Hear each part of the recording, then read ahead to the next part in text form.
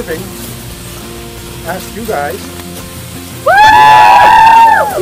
to help him raise the fish in your classroom. So we asked your teachers to come and help. And so you guys are here today, and the biggest heroes of the all are you guys.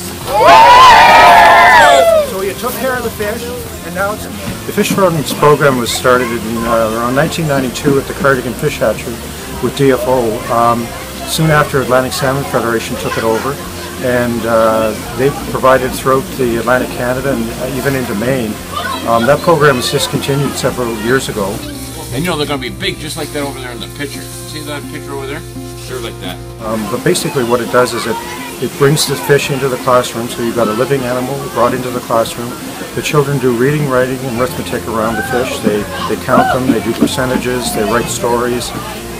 Told them all about the lifestyle of the fish, what requirements are for water and stuff, and this sort of culminates their bonding that they had with the fish in the classroom, allowing them to release it, and that creates a bond to the environment and to the river.